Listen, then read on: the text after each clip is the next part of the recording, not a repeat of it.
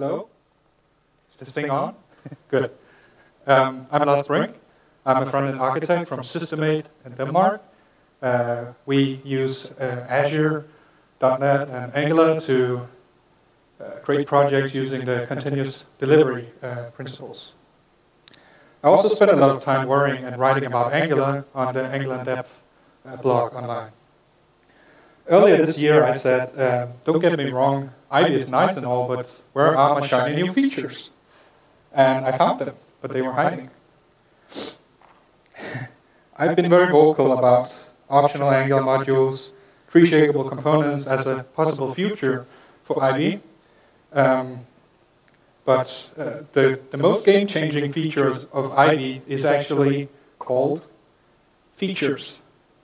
You would think that a company built around a search engine would come up with a name that's easy to find when searching.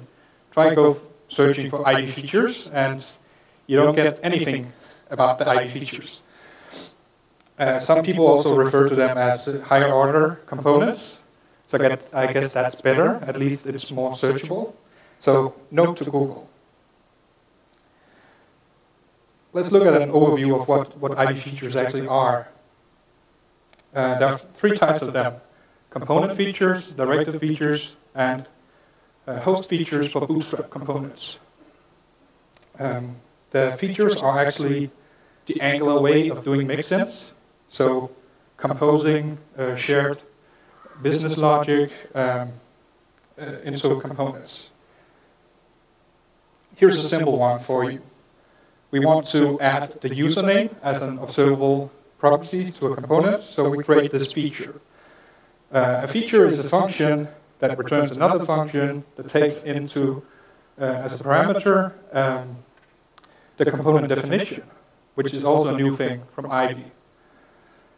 And a lot of these features will just wrap the component factory and add some more shared business logic to them.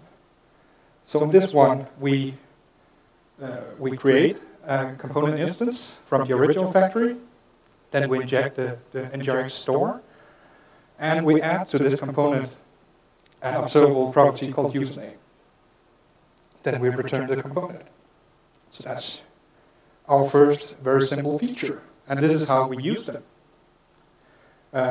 For the features option, for the component decorator factory, we pass in a list of the features, and here is our new features called with username. And then we can add the type, declare the type on the component, and Angular will apply the feature to us. So now we don't have these implementation details of actually collecting the username from the store or any concept of the store whatsoever. Features are supported by the Ivy runtime today, but they're not in the component metadata. So what we saw before, where I added the features, the with username to the features option, that's not actually here today. But we can start experimenting anyways, like usual. So this is what Ivy does with the component definition today. It stores them as a static property on the component class, and it adds in the list of features. So if we just add a list of features at runtime, the Ivy runtime will pick it up and apply the features. So we can create a small and pretty simple decorator called component features. And it just ensures that we're doing this at runtime, not compiled from, but before the Bootstrap. So we add the features and we apply them to the component definition. And now we're golden.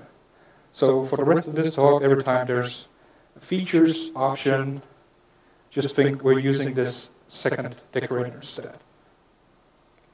And this is what it looks like when we actually apply it. So very similar, but it's not in the official Angular public API yet.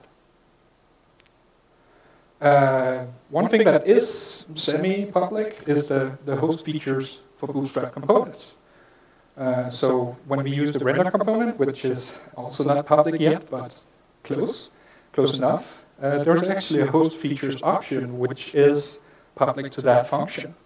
And we can add in features or host features for our Bootstrap components. For example, if we want to use the lifecycle in Bootstrap components, that we have rendered using the render component, then we can add this feature from Angular itself called lifecycle hooks feature. Ivy also uses the features internally, where they have these 4 features that they apply to every component and directive whenever it's relevant. For example, when components have the onChanges hook, it'll apply this feature and the onChanges feature. But that's all internal. So here's a case study of a more interesting component feature. This is on the right-hand side here, we have what I call a mix component. And this is a simple example, but it selects as to-dos from the NGRX store. It injects the NGRX store to do so.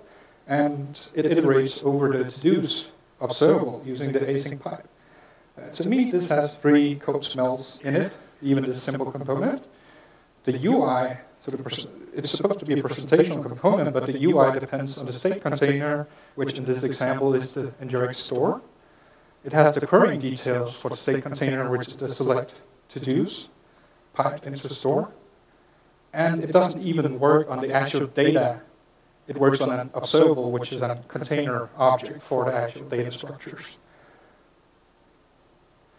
We can create a feature to get rid of this first code smell of injecting a store. So now we're using the feature to query for the state from our store. So now the component doesn't have the dependency on the store itself, but the feature does. So we're abstracting away some of these code smells. However, the UI still has the querying details, and it still has this container object. So let's create another feature. So now there's no querying logic anymore. There's only the name of the property we want to store it to in the component. And we fix the second code smell. The final one, we'll have to do some more work. We'll create a very simple presentational component only for the to-do item itself. The template is very simple, but this is supposed to make it easy to understand. It takes in an input parameter of the actual data structure, not an observable, but an actual to-do data structure. So now out here we are passing in the to-do. After using the async pipe, we have the actual objects in the let to-do, and we pass them in as an input parameter to this to-do item component. But we still have this observable in this to-do list component. So still we're using a container object, not the actual data structures, and I don't like that. This is personal opinion, but I would like to have another option. So instead, like before, we can just add yet another feature, call it with to-dos, and it'll assign the objects, it'll subscribe to the state, and assign the objects to the property. So now we have a simple data structure instead of an observable.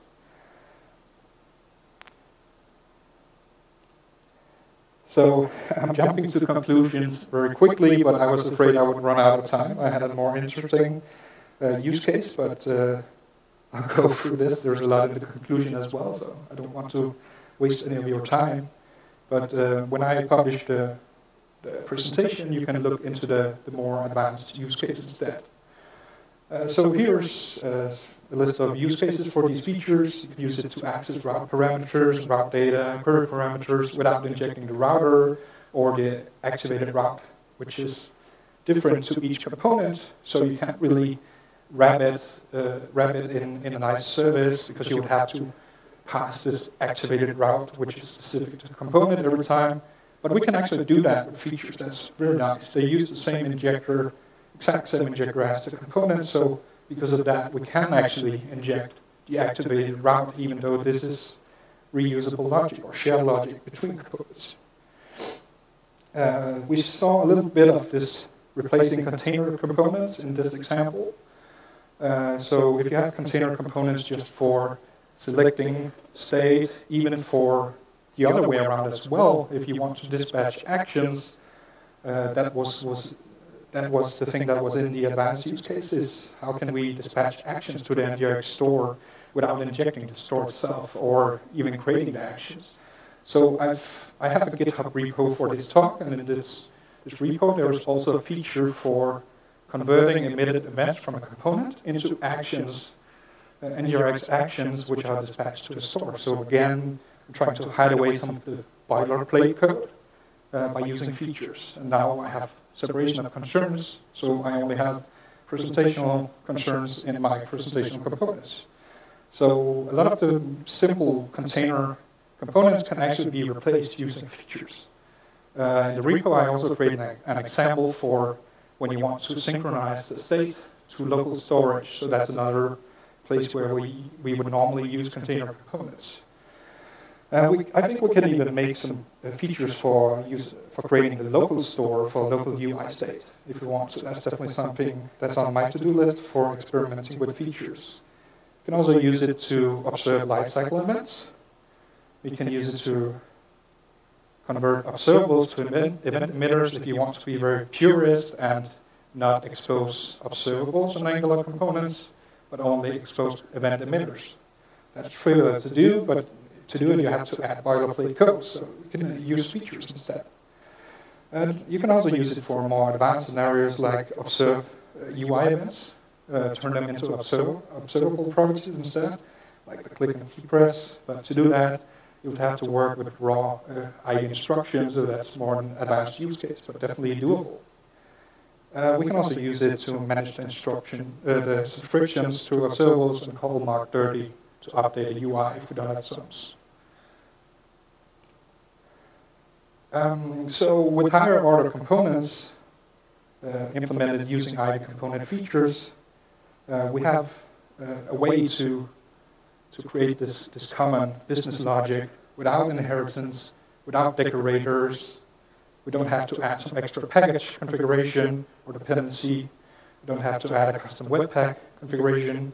And features will be tree shapeable. Not if you use this component features they created that I created, but once it hopefully at some point gets part of the public Angular API, features will also be tree shapeable. Like everything else, it also has some limitations, of course. And first one, like I said, it's not public in the Angular API yet. Also feature declaration, so this list of features, it can't vary at runtime, so you have to add that list at compile time. However, we could do some variation if we created like meta features, so features to control other features, so when one condition is met, this feature is not enabled. Another limitation is we can only have one feature list per component or directive. These features are also available for directives, not only for components, but I only showed them for components today. But this list of features, this array, can only be applied to one component. So how could we do that instead? How could we use the same component but with different features? I think we could do that by extending a base class and adding features to the subclasses, but I'm not sure. Something to keep in mind, definitely. So these are my contact details. There's a link to the slides. It's not active right now, but it will be soon. There's the GitHub repo I was talking about, where you can find everything you need to start experimenting with this yourself, and so on. So thank you very much for your time. I'm very happy to be here today.